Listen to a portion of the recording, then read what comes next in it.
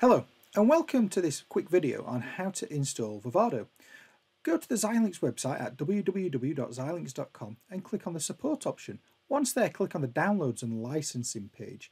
And today we're going to install Vivado, but to do that we're going to use Vitis. So when we get to the downloads page, click on the Vitis tab and this will take you to the Vitis page for downloading Vitis.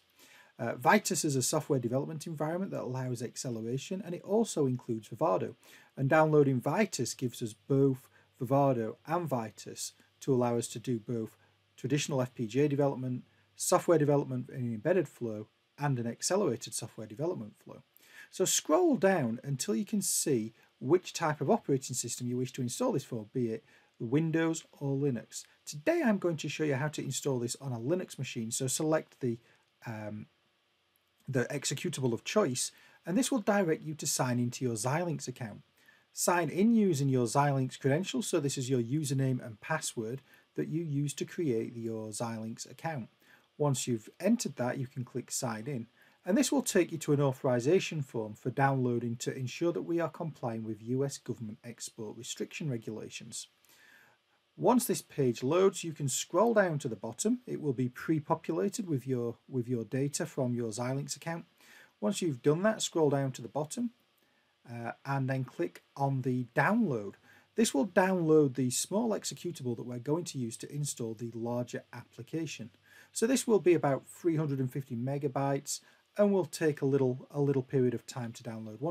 Once the option arises, click save the file to save this to your downloads directory, and then we can make a start running through and working with the application once it itself has downloaded. So like I say, this is about 350 megabytes. It's not a huge file, but this is going to give us Vitis and Vivado. So this is going to give us the ability to create traditional FPGA designs using Vivado, do the simulation using Vivado, and generate those bit files. It's also going to allow us to use Vitis HLS, which allows us to use C, C++, OpenCL to create IP modules using high-level synthesis for our Vivado designs and inclusion in our Vivado designs. And it also comes, of course, with Vitis, which is the software development environment, and provides two flows in there. It provides a accelerated flow in which, if you're working with heterogeneous system on chip, such as the Zinc EMP SoC, or Versal, you can accelerate functionality using OpenCL from the processing system to the programmable logic. Alternatively, we can use it using a traditional embedded software development flow if we're targeting a bare metal, a FreeRTOS, or a PetaLinux type flow. So it's a really versatile and usable tool. Once this is downloaded, what we're going to do is we're going to open a file browser and we're going to navigate to the location that we downloaded our application. So for me, this would be under the downloads application of my Linux virtual machine. Once there, we're going to right click on the file and make sure that it is enabled for working as a program. We only need to do this on the Linux download if you've downloaded it on Linux, not on Windows.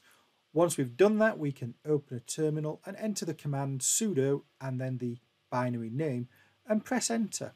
We might have to enter our credentials again for the Linux account to have sudo privileges, but this will verify the target integrity and then it will open the installer. And this installer is really quite critical because it will allow us to customize the implementation of our installation such that we get all the devices that we want, all the tools that we want, but we still optimize the disk space that we're working with. So don't worry about the red warning you can see about. I have a slightly different version of virtual machine. One of the minor versions that I downloaded didn't update properly, but it will be enough for the demonstration of this video. So go to the installation on the next page. Again, enter your Xilinx user account details. So these are the ones that we use to obtain this binary file from.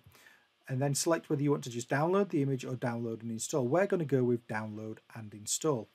Once it's verified that, we're going to install Vitis, and you can see that it says there, Vitis includes Vivado Design Suite. So we don't need to include Vivado because we've got Vitis.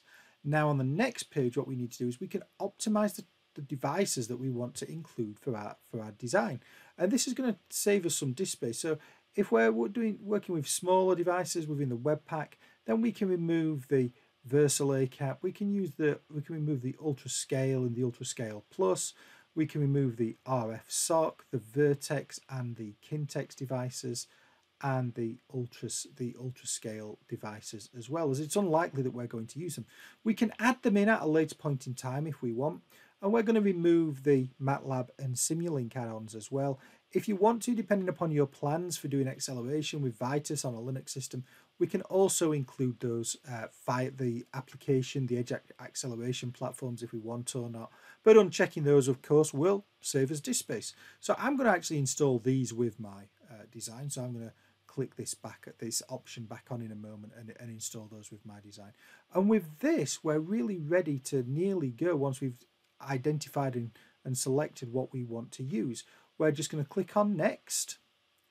We're going to agree the license conditions. And then we're going to look at the summary page, and we're going to allow the creation of the directory, if the tool Xilinx directory doesn't exist. And then once we're ready for that, you'll see we use a slightly lower level of disk space there.